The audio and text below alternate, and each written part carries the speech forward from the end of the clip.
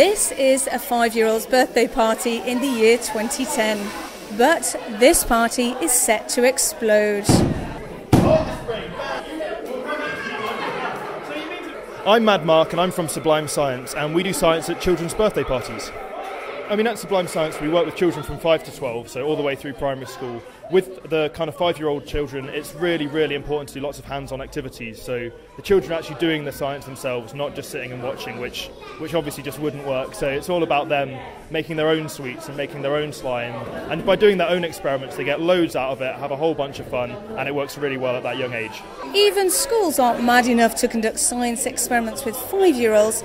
There seems so much to go wrong. What are you making, Grace? Sweets. And what do you have to mix together to make your own sweets? Orange flavoured, soap flavoured and sugar flavoured. And then what do you do when you've mixed the orange, sugar and soap? Eat it. How do parents feel about the general mix of household chemicals going on here?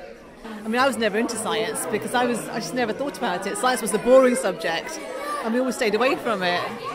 But I think if you get them interested at this age, then they'll start to, I think, enjoy it a bit more as well. I mean, what do you think of what they've been doing? Have you ever seen anything like this? No, it's my first science party and it's been brilliant actually. It's been really entertaining, really enjoyable.